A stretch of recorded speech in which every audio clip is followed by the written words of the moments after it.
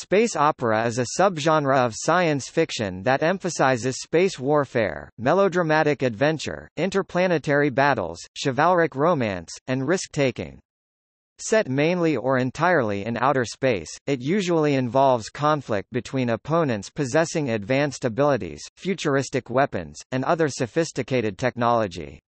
The term has no relation to music, but is instead a play on the terms soap opera and horse opera, the latter of which was coined during the 1930s to indicate cliched and formulaic Western movies.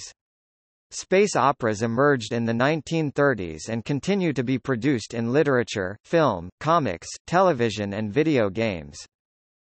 An early film which was based on space opera comic strips was Flash Gordon 1936, created by Alex Raymond. In the late 1970s, the Star Wars franchise 1977 present created by George Lucas brought a great deal of attention to the subgenre. After the convention-breaking New Wave, followed by the enormous success of the Star Wars films, space opera became once again a critically acceptable subgenre. Throughout 1982 to 2002, the Hugo Award for Best Science Fiction Novel was often given to a space opera nominee.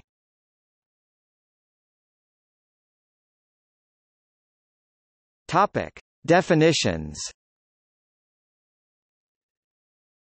Space opera is defined as an adventure science fiction story. The term space opera was coined in 1941 by fan writer and author Wilson Tucker as a pejorative term in an article in issue 36 of science fiction fanzine La Zombie. At the time, serial radio dramas in the United States had become popularly known as soap operas because many were sponsored by soap manufacturers.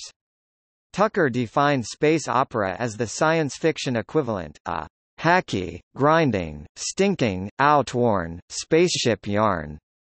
Even earlier, the term horse opera had come into use to describe formulaic Western films.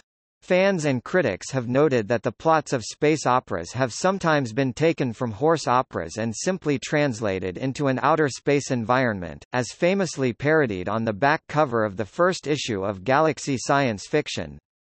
During the late 1920s and early 1930s, when the stories were printed in science fiction magazines, the stories were often referred to as super science epics. Beginning in the 1960s, and widely accepted by the 1970s, the space opera was redefined, following Brian Aldiss' definition in Space Opera 1974 as, in the paraphrase of Hartwell and Kramer, the good old stuff. Yet soon after his redefinition, it began to be challenged, for example, by the editorial practice and marketing of Judy Lynn Del Rey and in the reviews of her husband and colleague Lester Del Rey. In particular, they disputed the claims that space operas were obsolete, and Del Rey books labeled reissues of earlier work of Lee Brackett as space opera. By the early 1980s, space operas, adventure stories set in space, were again redefined, and the label was attached to major popular culture works such as Star Wars. The term space opera began to be recognized only in the early 1990s as a legitimate genre of science fiction. Hartwell and Kramer define space opera as colorful, dramatic, large-scale science fiction adventure, competently and sometimes beautifully written, usually focused on a sympathetic, heroic central character and plot action, and usually set in the relatively distant future, and in space or on other worlds, characteristically optimistic in tone. It often deals with war, piracy, military virtues, and very large-scale action, large stakes.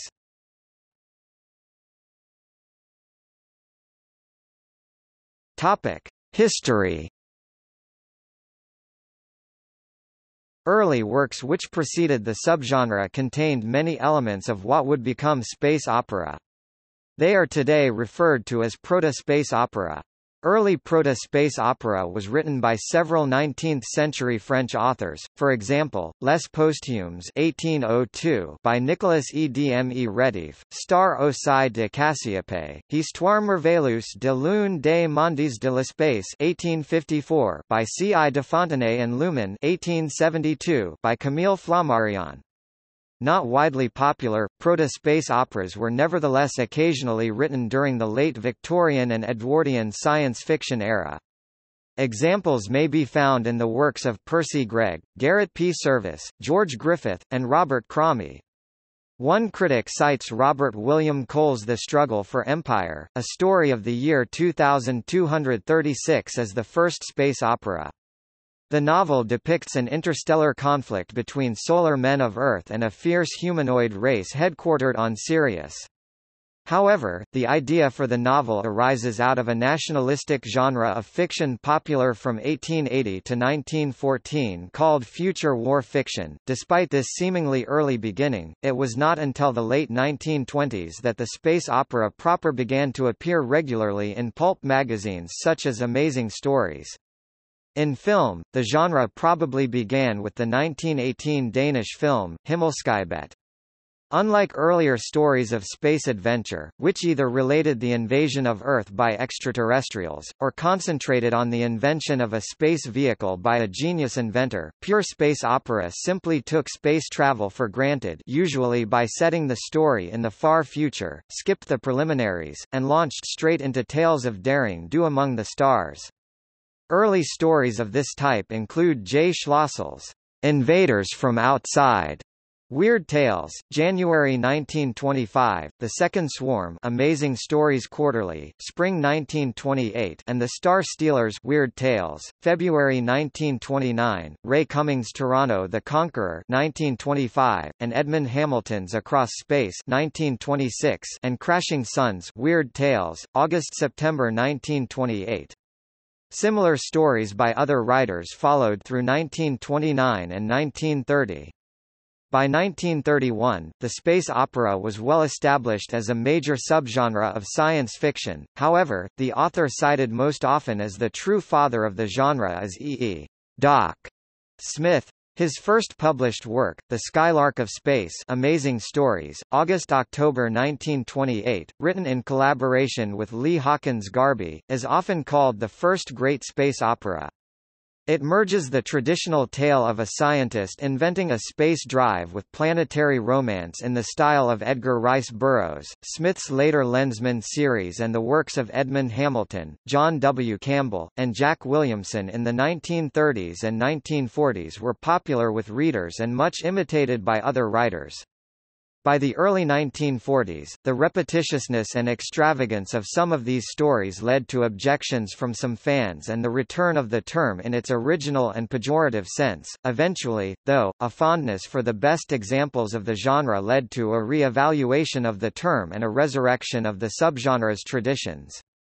Writers such as Poul Anderson and Gordon R. Dickson had kept the large-scale space adventure form alive through the 1950s, followed by writers like M. John Harrison and C. J. Cherryh in the 1970s.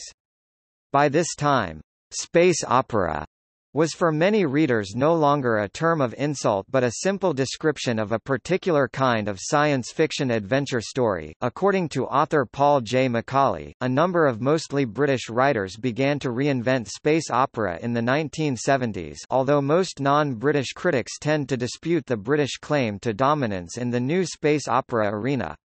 Significant events in this process include the publication of M. John Harrison's The Centauri Device in 1975 and a Call to Arms editorial by David Pringle and Colin Greenland in the summer 1984 issue of Interzone, and the financial success of Star Wars, which follows some traditional space opera conventions. This new space opera, which evolved around the same time cyberpunk emerged and was influenced by it, is darker, moves away from the triumph of mankind template of older space opera, involves newer technologies, and has stronger characterization than the space opera of old. While it does retain the interstellar scale and scope of traditional space opera, it can also be scientifically rigorous. The new space opera was a reaction against the old. New space opera proponents claim that the genre centers on character development, fine writing, high literary standards, verisimilitude, and a moral exploration of contemporary social issues. Macaulay and Michael Levy identify Ian M. Banks, Stephen Baxter, M. John Harrison, Alastair Reynolds, Macaulay himself, Ken MacLeod, Peter F. Hamilton, and Justina Robson as the most notable practitioners of the new space opera.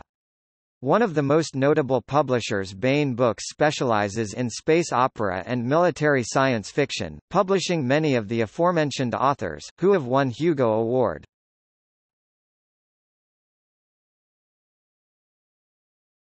Topic: Definitions by contrast, concurrence and comparisons.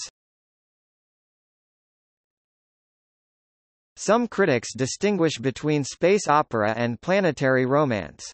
Both feature adventures in exotic settings, but space opera emphasizes space travel, while planetary romances focus on alien worlds. In this view, the Martian, Venusian, and lunar setting stories of Edgar Rice Burroughs would be planetary romances, and among the earliest, as would be Lee Brackett's Burroughs-influenced Eric John Stark stories. Space opera can be contrasted with hard science fiction, in which the emphasis is on the effects of technological progress and inventions, and where the settings are carefully worked out to obey the laws of physics, cosmology, mathematics, and biology. Examples are seen in the works of Alastair Reynolds or the movie The Last Starfighter. At other times, space opera can concur with hard science fiction and differ from soft science fiction by instead focusing on scientific accuracy, such as The Risen Empire by Scott Westerfeld. Other space opera works may be defined as a balance between both or simultaneously hard and soft science fiction, such as the Dune prequel series by Kevin J. Anderson and Brian Herbert or the Star Wars series created by George Lucas. Several subsets of space opera overlap with military science fiction, concentrating on large-scale space battles with futuristic weapons. In such stories, the military tone and weapon system technology may be taken very seriously. At one extreme, the genre is used to speculate about future wars involving space travel, or the effects of such a war on humans. At the other, it consists of the use of military fiction plots with superficial science fiction trappings. The term, military space opera, is occasionally used to denote this subgenre, as used for example by critic Sylvia Kelso when describing Lois McMaster Bujold's Vorkosigan saga. The key distinction of space opera from military science fiction is that the principal characters in a space opera are not military personnel, but civilians or paramilitary. Military science fiction also does not necessarily always include an outer space or multi-planetary setting like space opera.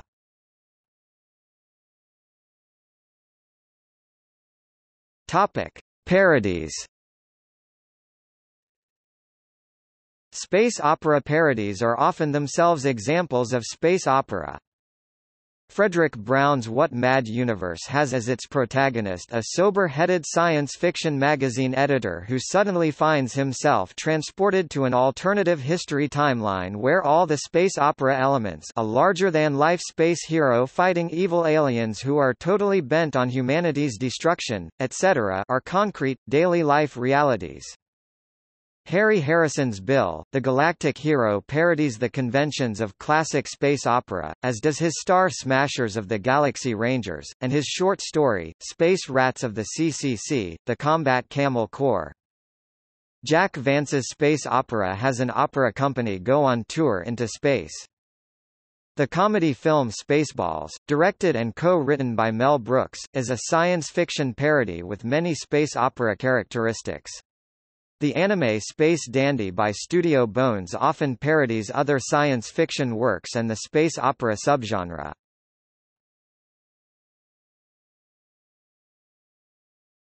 Topic: See also: List of space opera media, Galactic Empire, Science fiction opera, Space opera in Scientology. Space western. Sword and Planet.